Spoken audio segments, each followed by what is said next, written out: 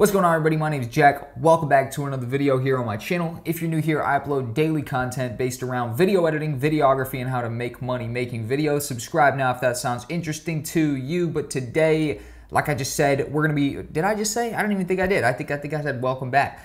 Today we're talking about how to stream with a camera as your webcam. This is something that I literally could have been doing the entire time I've ever been streaming, and just actually, for me being silly and not looking into it, just didn't realize I could do it. So today I'm literally just gonna try and showcase this to other people who, don't realize they can do it, but you can definitely do it. Now, all the ways to actually kind of, live stream with your camera as your webcam, they're all pretty similar, but they all, for different brands of cameras, follow a slightly different version of this method. So excuse me for the fact that unfortunately I don't have loads of different brands of cameras. I only have a Sony camera, so this will 100% work for Sony cameras and will probably have to be adapted and taken little bits of it to other type of cameras, right? So there's nothing I can really do about that.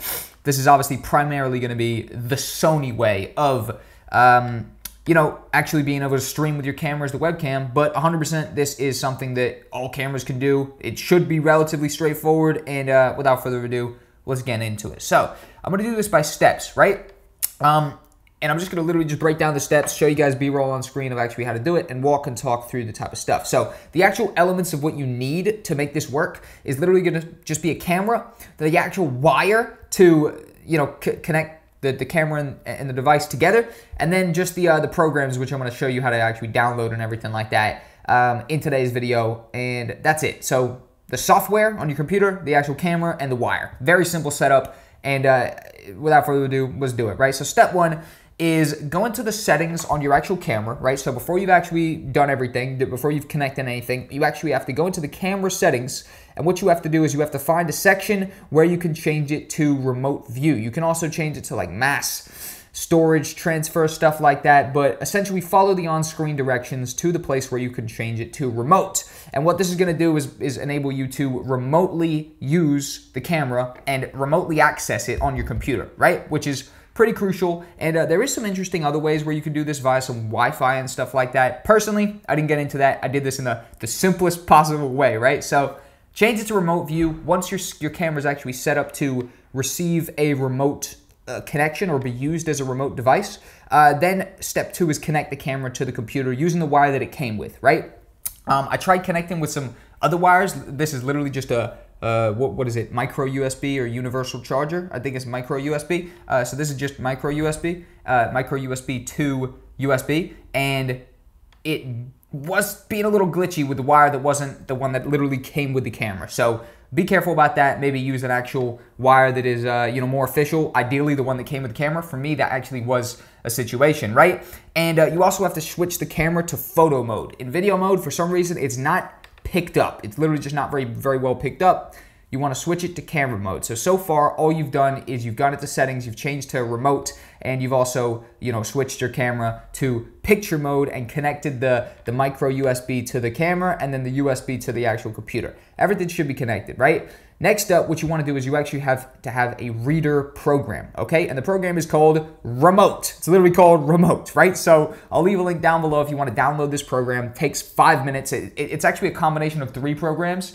It is 3 programs. They are called, I'm going to look on my desktop and see exactly what the 3 are called. It's called Edit, Remote, and Viewer, right? They're all orange icons. They're all orange programs. And these right here are the ones that actually enable you to do like a live view type of thing, okay? So actually download those. The link will be in the description. Takes a couple seconds to actually install these. They did not take long at all to download. And once you've actually downloaded those right there, you can open up the remote program. So one of the 3 programs, you open up just the one called Remote. Now you'll know that the camera's been successfully connected because it'll pop up with an error message if you try and open the Remote app without a remote device connected. That's basically what it is. The Remote thing is a remote accessor to the device that you've now connected, which is acting as a remote device because you set it up via the settings at the beginning and everything like that. And then you're actually going to open up into the remote kind of dashboard area. You can actually change settings in this and stuff like that. It's kind of cool. You can test stuff out, take pictures, start videos, all sorts of stuff like that, actually automatically or remotely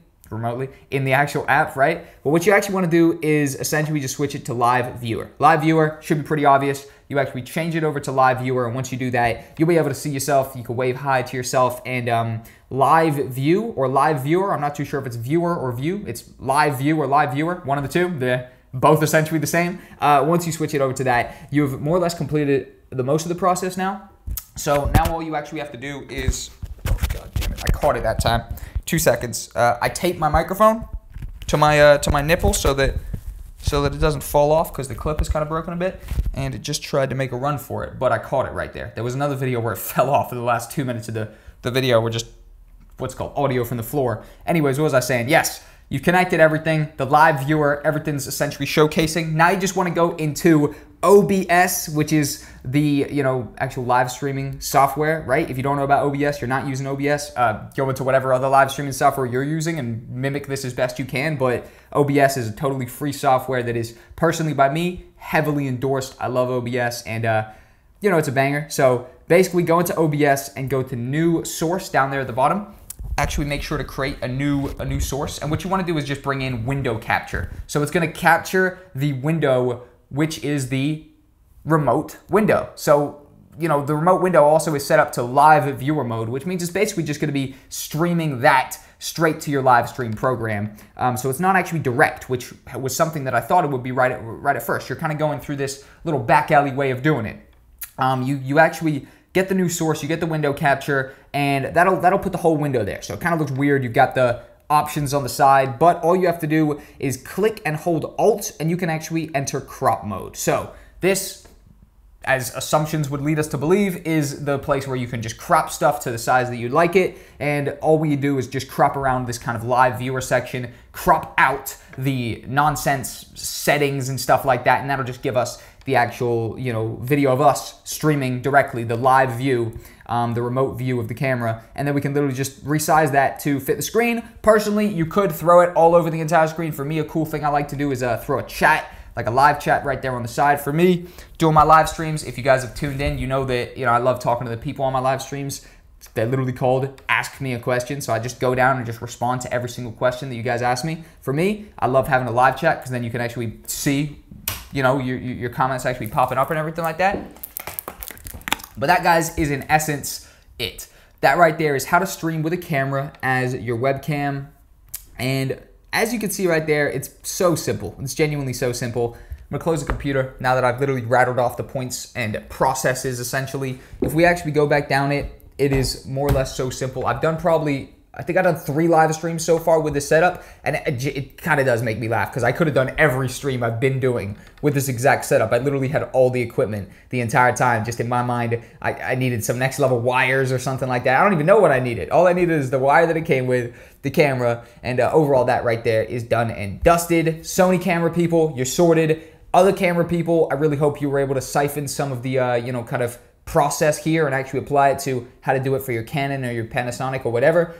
To be honest, I think it's literally the exact way. You just might have to download a different app than the remote viewer app. Who knows? That app might be applicable to all cameras. I literally didn't even do that much looking into the app. I just knew I had to download it, get it sorted, and overall that right there is done and dusted.